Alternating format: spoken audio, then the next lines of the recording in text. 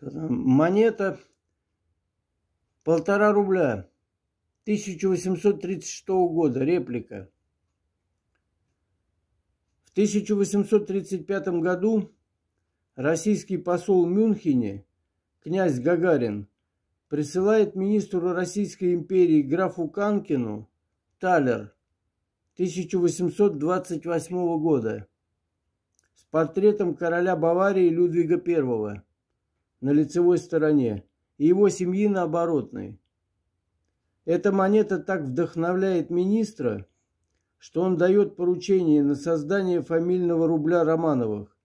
И 6 декабря 1835 года, в день тезаэмитенства государя Николая I, граф Канкин поднес императору 36 отчеканенных монет. Они предназначались для собственного употребления Его Величества.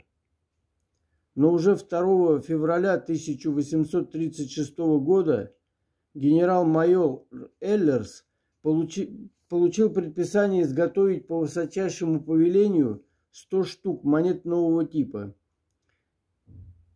Этот рубль отличался от предыдущего годом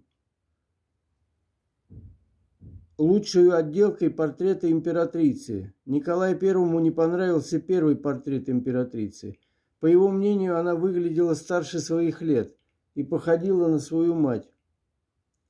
И отсутствием на оборотной стороне надписи и кругов вокруг изображений высочайших детей.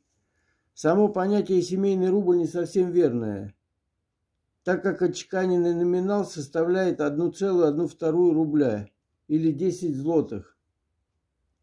В феврале 2012 года на аукционе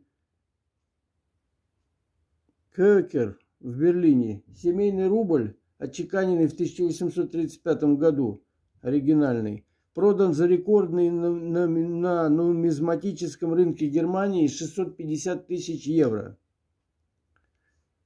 Вот на аверсе в центре изображен бюст вправо императора Николая I. На обрезе шеи инициалы медальера П.У. Павел Уткин.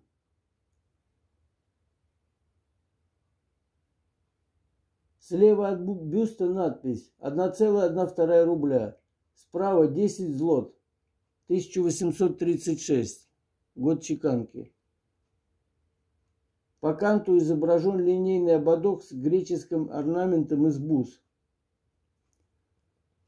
Под основанием шеи возле канта надпись «Реплика». На аверсе в центре изображен медальон с портретом императрицы Александры Федоровны, окруженной бюстами ее 7 детей.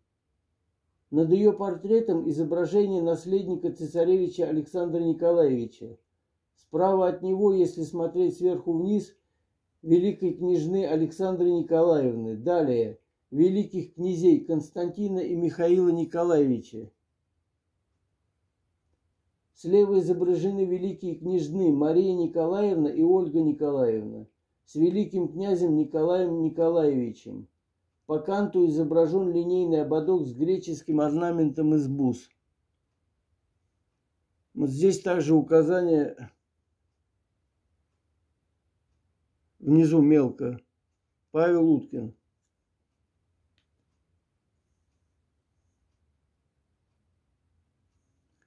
Тираж монеты составлял 210 штук. Вес оригинальной монеты 31,11 грамма.